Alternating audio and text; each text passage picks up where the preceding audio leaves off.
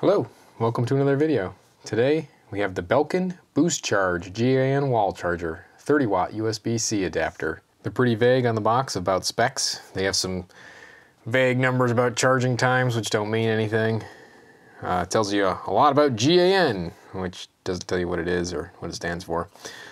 Yeah, let's break open the box. Huge box, by the way. Ugreen 30 watt adapter. Belkin 30 watt adapter. Why? Instruction manual. Very large. Wow. That's a lot of instruction manual. Maybe a little too much instruction manual. See if I can find my language here. I give up on that one. I'm not even going to try and find anything in there. That's just too much to look at. You can see it's got a Intertech ETL safety mark, FCC. I've seen that on lots of these.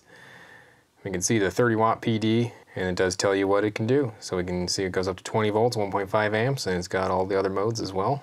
Made in Vietnam.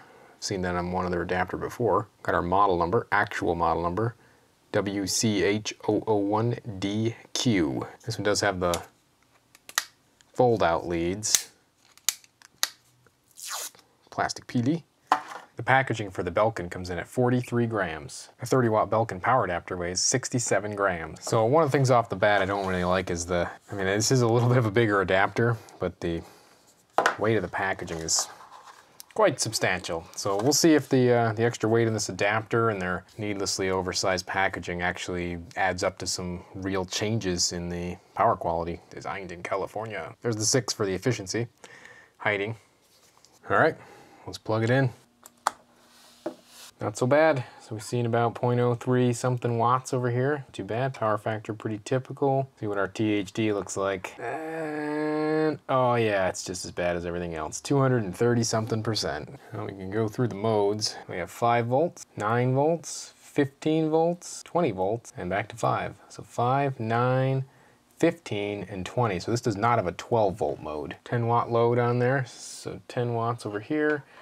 So you're about 11.5 watts. Power factor about 0.55. It's not surprising me yet. See what our current THD, 146. Not fantastic. Let's see if it can change modes on. So 9, yep, it changed to the 9 volt, no problem. 15, did that. Changed up to 20.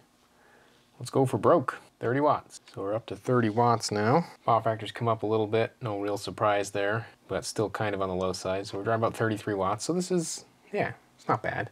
Not bad, but it's definitely using some power. I don't see anything that's too much of a surprise. Really, it seems like a pretty typical power adapter. So it's a larger adapter, so maybe I was expecting to have a slightly better performance. Let's see what overload is. So we got 30 watts. Let's take it to 31, 32, 33, 34, 35, 36.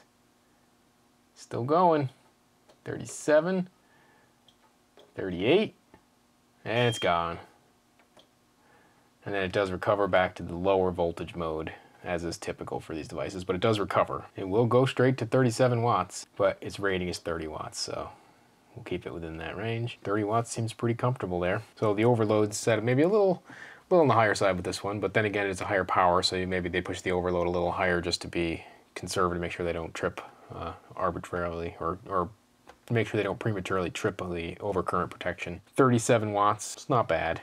It's pushing it, but it's still within a safe range for USB-C power delivery specification. Certainly well within that. All right, so we have this power adapter again. Let's go ahead and go over the overall results. Overall, 90 power quality, so this is tied for the top spot right now.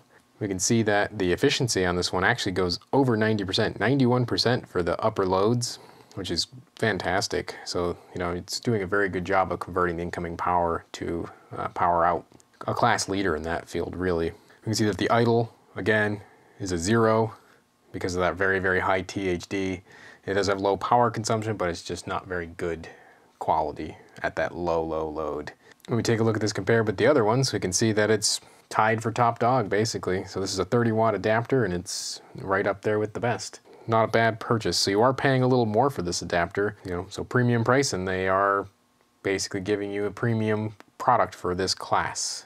When we take a look at the graph, we we can see that the idle power consumption is very, very low, but we can see that the quality is bad, so it's all the way at the bottom of the graph. It's kind of going to be a little cluster down there. It looks like there's quite a few adapters that fall within that same range. When we look at the load graph, we can see that it's on the other side of the things. You know, it's up towards the top.